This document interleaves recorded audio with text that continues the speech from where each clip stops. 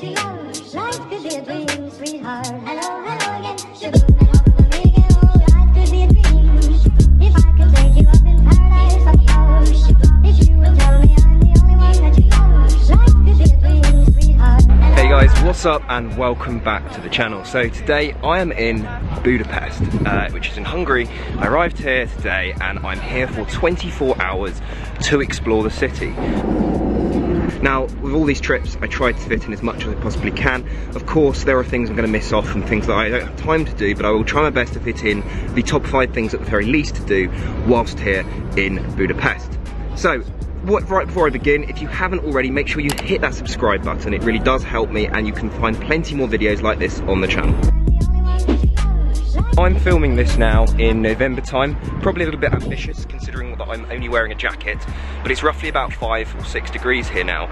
Now, I think it's a really good time of the year to come because you've got the lead up to the Christmas markets, and you've also got a lot less tourists than you get when you come in the height of summer. Now, you probably remember, if you're a regular subscriber of the channel, the video that I did in Belgrade in Serbia. Now, as much as that was a brilliant trip to do, it was a little bit too hot for me at the beginning of September. It was about 33 degrees a lot of the time, and when I'm doing the tours around the city, it's quite nice to be at a temperature that's a lot more suitable for like touring around and looking around, etc. So there we go, that's just a note to say.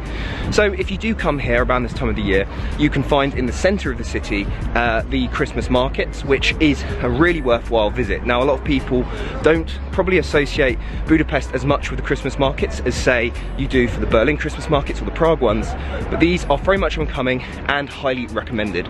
Budapest is an incredible city, and I'm really excited to take you guys along with me and explore as much as we can in the short space of time that we've got, 24 hours in Budapest. Let's go.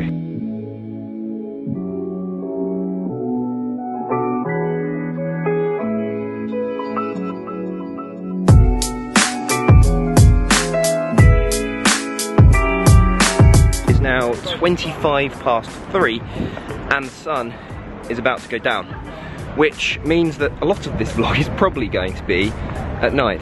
Now, as it gets dark, one of the things that I will be going over to is Buda Castle, which is just on the other side of the Danube over there, and it is one of the best vantage points in the city, mainly due to the fact that it's quite high up, to basically have one of the best views of the Parliament building. Now, we're walking along the other side of the River Danube to check out the Parliament building now when the sun is setting, so I'm hoping we're going to get a really cool golden outlook. We've got a bit of a rush though, racing against the time.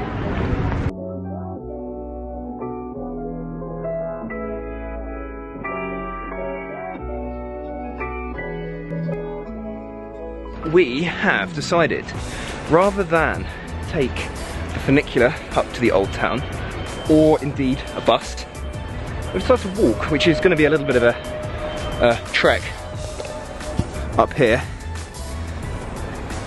but over to the old town, which will give us some incredible views. Now, where I've come from here, we can actually see over to the Parliament.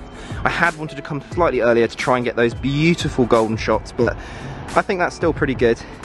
And it'd be cool to see this in contrast in a moment when it's all lit up at night, which is really spectacular. I have seen it once before.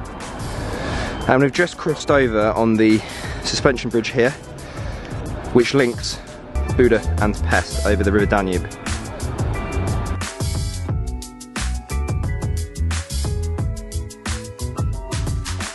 Of course, also other options. So we were obviously walking up here. Someone has decided to take the scenic route. That looks tough.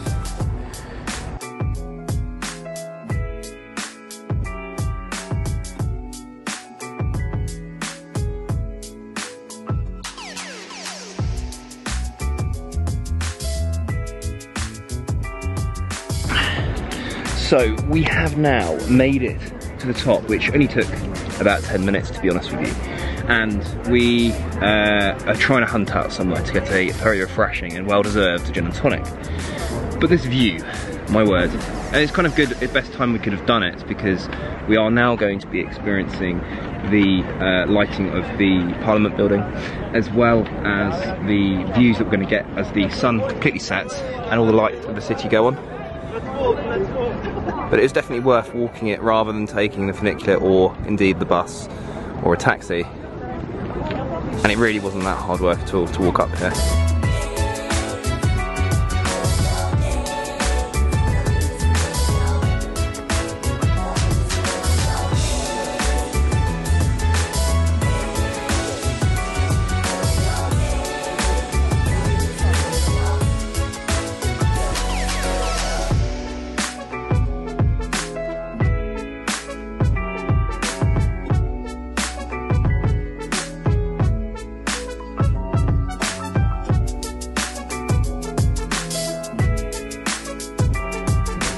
Right, we have part of Buda Castle. Obviously it's about to get quite dark. You can't quite, oh hello, we focusing in there? Yeah, we're focusing in.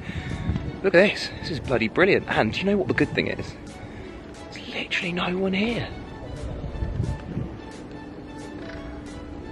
Loving it. This is why it's good to come here later in the evening and also at this time of the year. Yeah, we're going to go and have a look at the Budapest Terrace now to get the incredible view out over the city.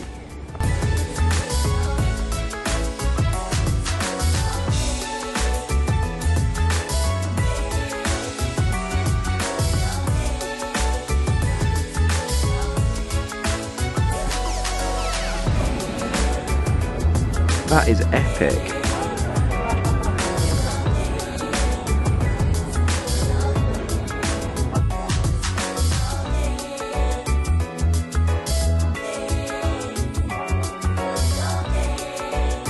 So we are now walking back over the bridge, and I'm going to try and pronounce this correctly.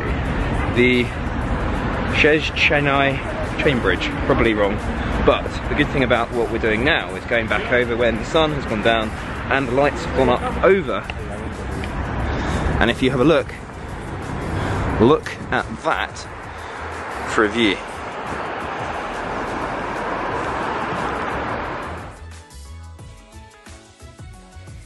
Right, so let me just pop that just here and oh, let's get the light out of the way. Don't want to make myself look too ridiculous.